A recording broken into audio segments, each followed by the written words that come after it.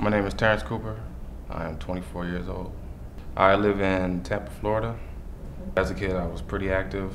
Sports, school, video games, hanging out with my friends, eating a lot. My father was in the Air Force, so I moved around a lot.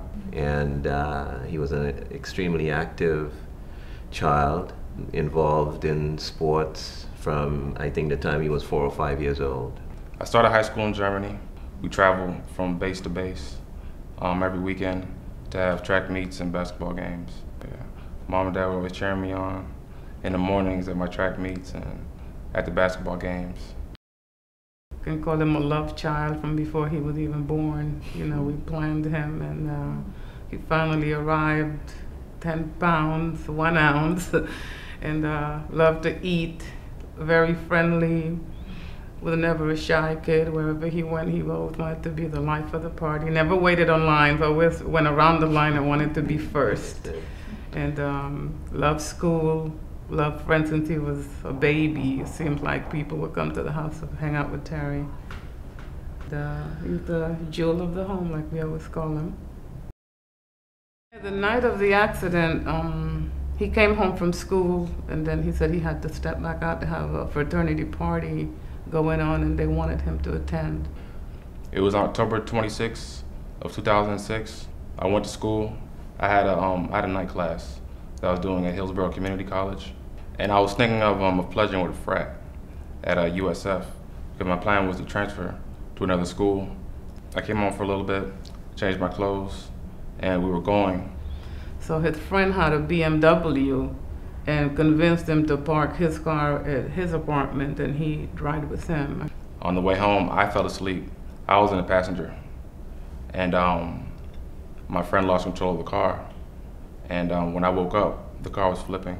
The car flipped maybe 12 times, and I didn't realize what was going on until I opened my eyes, and the car was already tumbling over. Before midnight, he didn't show up. I called his phone, he didn't answer. A few minutes later, the bell started to ring, so his dad thought, oh, you locked him out, go open the door, and instead it was his friend telling us that Terry got into a bad wreck and we needed to come. When I woke up, at first I was just in this room by myself, and they had my neck in some type of a neck brace. I was laying flat on the bed, and they told me that my parents were there, and my parents came in, and it was pretty emotional. When I got there, I saw Terry up against the wall just crying. I thought maybe we lost him. And finally they came and they took us in, and he was laying on a stretcher with a bunch of bright lights in his face. And of course, Terry was dripping tears all over his chest while he was laying there. And all he can tell us is, Mom, Dad, feel my body. I don't feel anything. He kept telling us, Mom, I think I'm paralyzed. And I wasn't sure at first that I was paralyzed until I had my parents feel my legs and feel the rest of my body, and I had no feeling at all. And I kind of just knew, once I couldn't feel anything, that I was paralyzed. I wasn't sure if maybe I was just in shock from the accident, or if,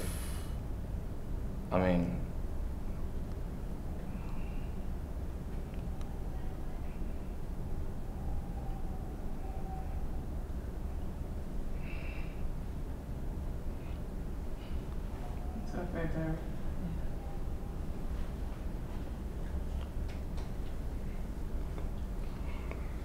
I just wasn't sure what the doctors were going to tell me. Okay. I'm not sure what the word is. Maybe appreciation for who Terry is really came to fore. I think you have a child that you talk to every day about all the things you want for them. And you're not sure that they really understand what you say. And it was very clear that Terry had connected to a whole host of people. I think there must have been 300 people who came to see Terrence while he was in the hospital. And everyone who came had really positive things to say about who he was or who he is as a person. A lot of my friends have been around for me and coming over, and we laugh and joke around. And some of my friends come spend the night on the weekends, and they make time to come and make sure I'm okay. And we laugh and joke like nothing's ever happened. if there's a family party or whatever, Terry, even though he's sitting in his wheelchair, he's always the life of the party. Everybody gravitates around him, and he's always in a great mood.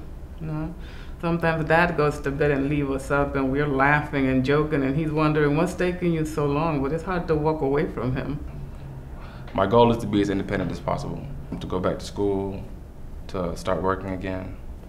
You know, kind of get back to my old life as best as possible. I mean, even after my accident, some people, they get injured and they kind of give up on their hopes and dreams, but mine is still pretty alive, and I'm still hoping to do a lot of those things that I've always wanted to do. I mean, you can't be mad at yourself or the person that may have caused the accident if you were a passenger or if you fell, or you can't really be mad at yourself. You can't be mad at God. My advice would be just to stay faithful. Try not to, have any type of self-pity. I mean, my thing is just to be strong and just tell yourself every day that you have a new life and you can still go out and be a normal person. You can still have your same hopes and dreams. People are gonna look at you different, but they look at you because they probably, they're probably wondering what happened. I doubt they're looking at you because you're in a wheelchair. I mean, there's so many things that you can still do. And my thing is that if you stay, like the same person that you were before your accident, that it'll all, work out in the end.